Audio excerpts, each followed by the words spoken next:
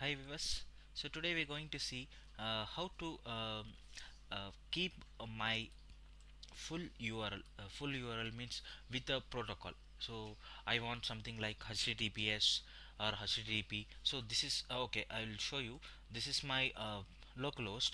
So see, I just mentioned here controller and action. Uh, okay. So if I try to click here, it will take me my controller and the action, the home.index. So but I want to display my URL with the full schema. So full schema means like so I want to add something like this. Okay. Okay, this the schema, it has to fetch automatically from the URL which I mentioned there. So how to achieve this in a ASP NET MVC is the today's topic we're going to see. So before going to see, I just going to tell you what I going to use here. So I going to use the URL action. So in that action I going to define my controller action as well as the optional parameter, and I going to define my dynamic schema. Okay, for that what I going to do, I going to use because I'm using the razor view. Okay, oops, URL dot action. First you need to define the action name and the controller name. Controller name is home, and no, actually I don't have any parameter to pass. And finally the protocol type. So protocol type here is whatever the URL that I am requesting, I need to pause that. So okay, this dot request dot URL dot schema. Okay, so now I mentioned the dynamic URL. So whatever the URL which I am placing this application, that particular request to URL schema, please add into that. So fine,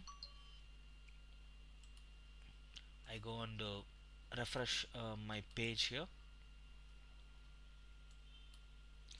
So let me open in a new tab.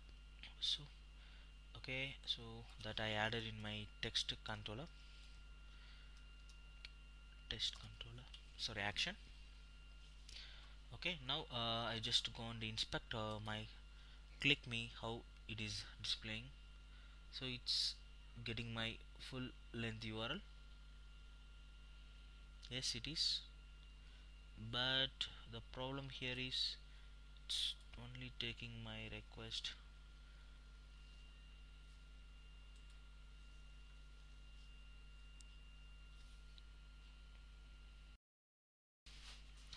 So yes, if I try to click, it is redirecting to my home page. Okay, if I am in a test page, you can see that. Okay, I'll inspect again. Yes, so it's binding my schema in it, but where is my action home dot index? Why? Because so my home index is my default root, actually. That is what you are not able to see. So if I try to change something different action name, then I refresh my page, you will come to know that. So again I inspect it.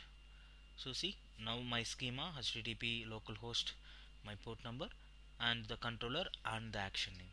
So this is the way to get the schema, URL schema, into your reference, H reference. You want the requirement like this, you can go ahead and use that. You no need to hard code in some places in a web config and adding blah blah blah. No need that much stuff. So you can use a URL action to bind your schema in the URL. Thanks for watching the video, guys. Hope you understand. If you're not, please comment us. Please subscribe our channel if you're not subscribed already.